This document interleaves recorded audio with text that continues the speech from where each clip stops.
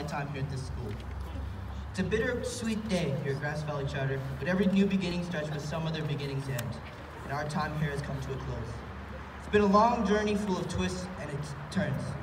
It's hard to put a finger on what makes this school so special.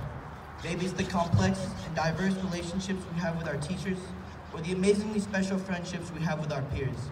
It's all that and more that makes this school extraordinary. As we move forward through high school and into college, the friendships we forged here and the adventures we've had will forever impact us. In life, there are a few experiences and people you will remember. Yet, I think the people and experiences we've had at this school will impact us and help shape the rest of our lives. I've known most of the people here since first grade. They've been my friends, we've laughed, and we've got on each other's nerves, and sometimes it's felt like one big dysfunctional family. But family is more how I would describe these people in this place.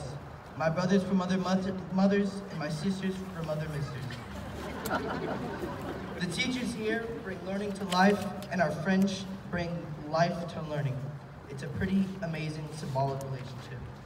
All of the crew meetings, the skits, the awards for the character traits have made us better and taught us that we are crew.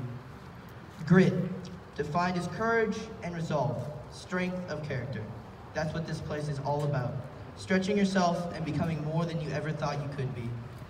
Field work has taught us real life skills that have molded our character and changed how we see the world around us. There is such a thing as living through learning and building relationships at the same time. Our friendships are strong because of field work and the memories we've made experiencing them together. I think something really special happens here. Whether it's putting your head in a waterfall, river rafting, releasing salmon back into the wild, climbing your butt off on a major hike when all you want to do is stop and cry, but you keep going anyway.